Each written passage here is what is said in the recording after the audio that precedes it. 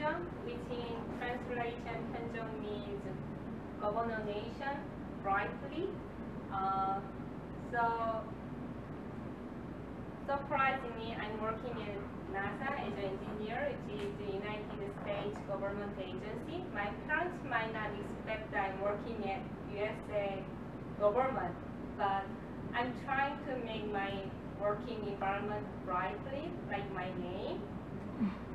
But most of my friends call me as a Hyun, which make me more exciting because Hyun means shining my light bright.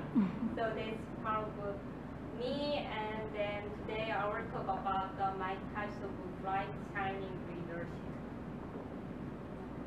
So I thought about what is the leadership and what kinds of leader is different to the boss.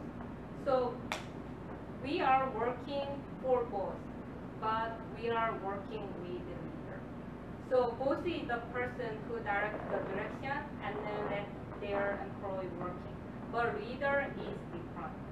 The leader empower others to accomplish the personal goals, and then the leader also empower others to contribute the success. Completion of group object is achieve their goal, and then leader is a good model behavior to others to emulate. And then leader also help others improve their skills. So today I talk with my friend at work. Then sometimes I can see myself through my friends or from my family. Do you have any that types of experience? That time was I have that experience because I can. He was my mirror. I can see myself. Then all the time I think I brought all kinds of excuse to eliminate my team worker because like oh, he's too late and he's too slow. He's not smart enough to do that. So what happened is like I eliminated everybody and then doing all things by myself. So I thought about, am I a leader? Can I call me as a leader or am I a good leader? So I thought about what kinds of leader am I and what kinds of leadership I want to develop. This is the question I brought now, and then I will bring this question very end again.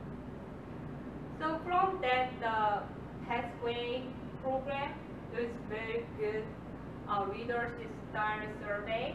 From there, democratic leadership style is the highest score I got. Then it's rely on then leadership is rely on the consensus, and then after that is creative, coaching, or trusty, innovative, the same score, and pace setting and authoritative is another third same score, and little bit about the micromanagement. So consensus, teamwork, harmony, and future by building skill, and active listening for the communication, and encouraging and be a good example for others, and provide a long-term direction. And little bit of micromanagement is my kinds of leadership. So I now understand what is my kinds of leadership. So one day I thought about, okay, let me think about what kinds of leadership I'm using a day, and then what kinds of things I would like to engage with my team.